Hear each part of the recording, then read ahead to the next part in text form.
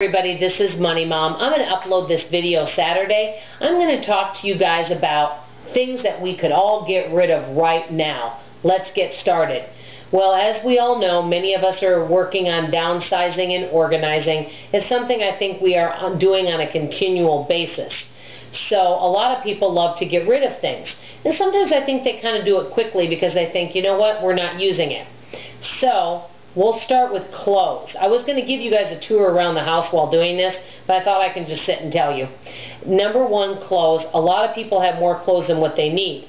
But instead of just getting rid of pieces of clothing that you don't think you're going to wear, what I propose to do is take out those pieces you're not wearing. So let's just say they're summer wear, for example, and all of a sudden put them on. Wear anything you're not wearing right now. If it fits you, wear it.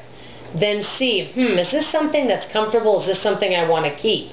And if it is, go ahead and keep it. And if for some reason you don't feel like it fits you correctly or it's not comfortable, then donate it. I think that's a great way. Hey, it's a great way to get a new wardrobe without even buying anything. Number two, one thing I did recently is I went through all of our medicine cabinets, I only have two, and just looked for any meds that might be, or vitamins, or something that might be outdated. And there was only a little bit, so I only had to throw out a couple things, but look through and see if there's anything that's outdated or expired and throw that out. That won't take very long. Number three, and this is a big one that everybody talks about, paperwork or old coupons. This is something that I'm always doing, and that probably takes more time than a lot of the other things, is looking through any paperwork you don't need anymore or coupons. Obviously, I don't have a shredder, but you know, some people love to shred all of that or take it somewhere and have it shred if it's finance papers. But it's really good to keep on top of that. And if you paperwork you need to create a file system for that. Number four, old makeup. I just recently went through my makeup. That's why I haven't purchased any makeup in a long time, except for that $1 blue mascara that I liked. I haven't purchased any lip balm, lipsticks, nothing, because I'm using everything that I have. And if it's really old, I'll throw it away. I've had a lot of makeup given to me, so that's why I have so much. Number five, food. I'm going to be donating some food this week, as a matter of fact. Things that are brand new that we're not using that we can share with another family. Maybe there's something in your cupboard. You might have maybe gone on a healthy eating plan and you're like, you know what? This cereal doesn't meet our healthy eating plan. Brand new boxes. Who can I donate it to? So that's something to think about.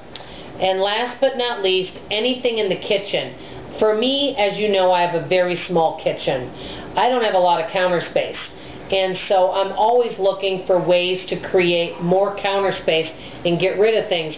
Unfortunately for me, because I cook a lot, I really use everything that I have. Now, I have gotten rid of some things, but I keep re-looking all over my kitchen, and I've given some cookbooks away, but everything else I have right now, I use it. So, you know, my thing is I don't have enough space for it. I wish I could pay one of you to come help me organize my kitchen.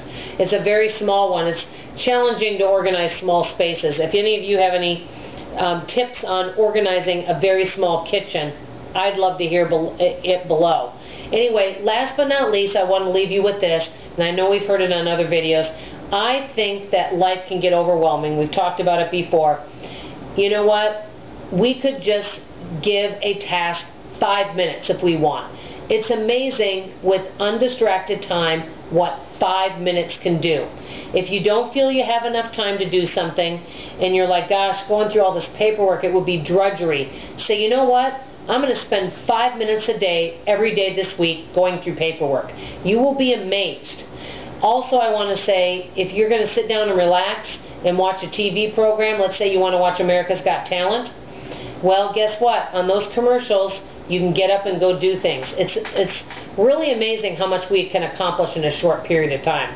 Anyway, I really appreciate you guys. Any tips below? I always love to hear them, and I love you, and I appreciate you. Bye-bye.